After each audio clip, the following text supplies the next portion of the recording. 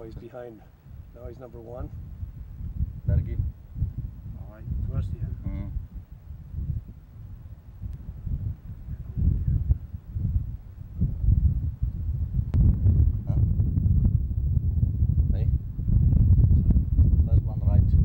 First one right.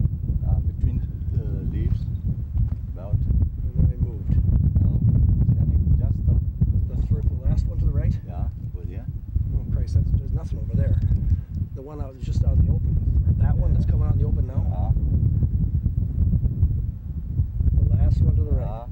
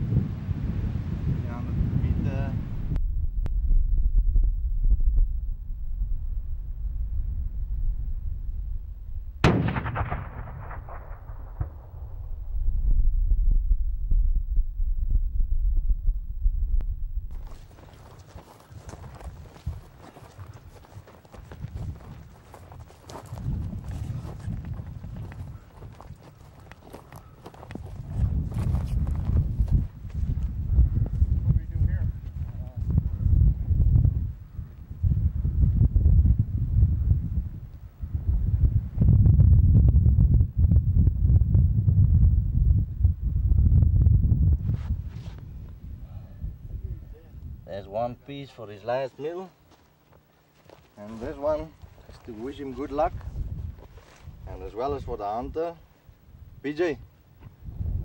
We struggled a little bit this morning to get this animal down. Very like to running all the way, but finally you did a very well job to take it down.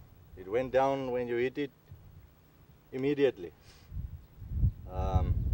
It was about 250 yards, more or less, and the weather be do pretty good to take it down. For you, a very big honor to take the life of the animal.